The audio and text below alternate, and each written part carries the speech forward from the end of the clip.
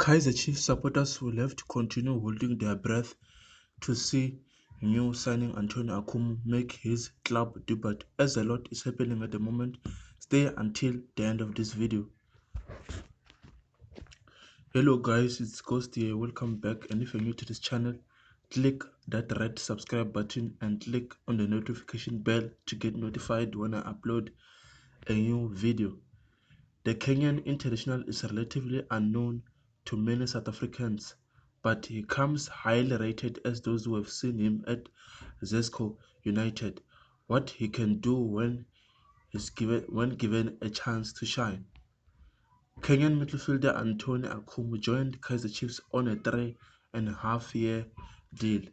Akumu, who was released by Zambian giants Zesco United at the beginning of this year, kotei, who arrived at the beginning of the season from Tanzanian side Simba FC, has failed to make a competitive appearance for the Amakosi and moves in opposite direction in order to make space for one more foreign player in Akumu.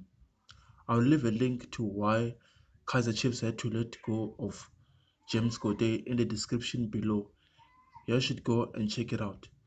The Kenyan international midfielder had been training with his new club for a while prior to Kaizer Chiefs releasing Ghanaian James Kotei, who had to make room in their foreign quarter. And Ernest Middendorp did mention last year that James Kotei was struggling with the pace of the game in training.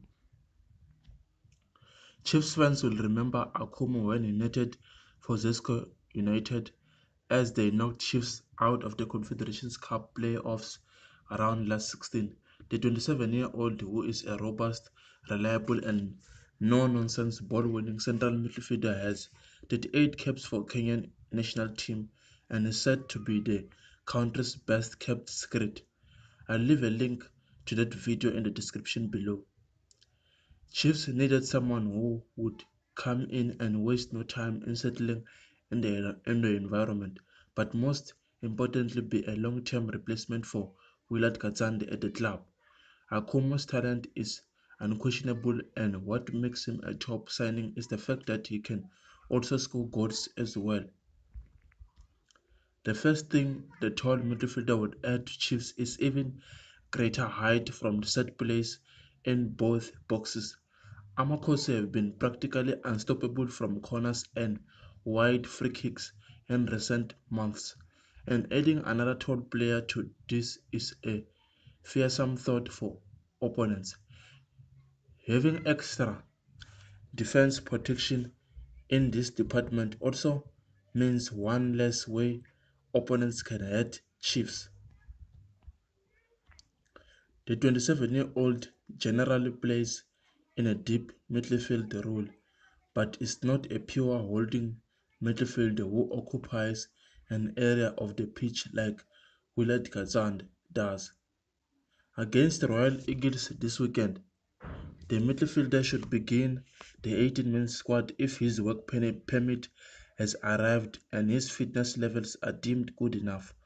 With George Maluleka back from suspension and both Katsande and Kieran Bakas to compete with for a starting spot too, it is most likely that we will see Akumu on the bench initially. But the 27-year-old seems unlikely to make his debut when Amakosi visit Golden Arrows, with no further updates coming from the Department of Home Affairs. Akumu, who came in to replace the departing James Kotei, is thought to be nursing a minor injury at present following his move to Nigeria this month, but it has also been revealed that he hasn't yet received his paperwork to play for the club. Chiefs said on their official website, Akum Agai is waiting for his paperwork and preparing to be integrated into the fold.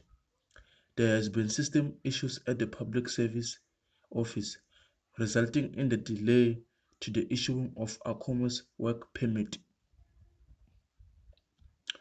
This has also been the case for Baroka's new coach, Dylan Kerr, who was announced by his club more than 3 weeks ago. Teddy, as Akumu is known, could eventually get his first run in the Glamour Boys colours when they next host Royal Eagles in the Nedbank Cup opener at FNB Stadium on February 8.